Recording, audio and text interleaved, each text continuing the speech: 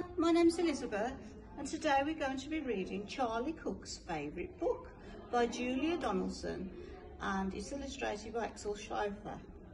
It's a Macmillan publication. Once upon a time, there was a boy called Charlie Cook who curled up in a cosy chair and read his favourite book about a leaky pirate ship which very nearly sank.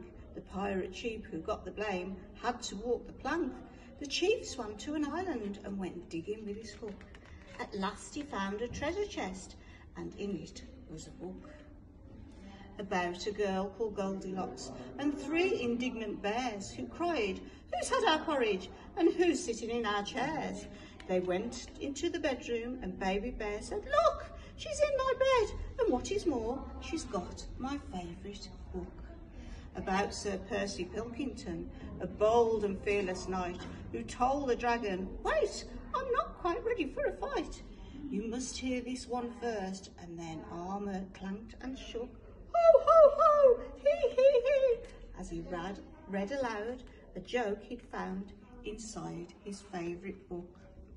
About Rowena Red-a-Lot, a very well-read frog who jumped upon a lily pad and jumped upon a log, then jumped into the library which stood beside the brook, and went rabbit, rabbit, rabbit as she jumped upon a book. About an oak tree full of birds. Each bird had built a nest, and they had a competition to decide which one was best. They chose an owl to judge it, and the winner won a rook, whose nest was lined with pages from his very favourite book.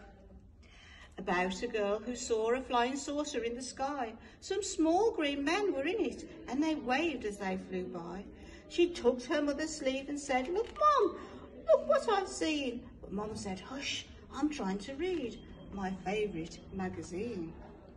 About a wicked jewel thief who stole the king's best crown, but then got stuck behind some sheep which slowed his car right down.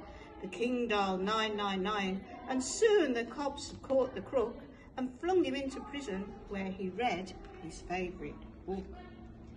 About a greedy crocodile who got fed up with fish and went on land to try to find some other kind of dish.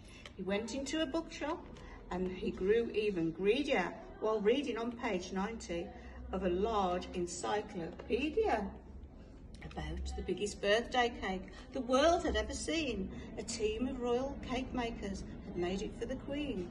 The cake was so delicious that famous spaceman took a slice of it to Jupiter, and he also took a book. About a ghost who glided round a castle every night, carrying her head and giving everyone a fright. She kept it up till morning, and then she found a shady hook and put her head back on again and read her favourite book. About a cosy armchair, a boy called Charlie Cook.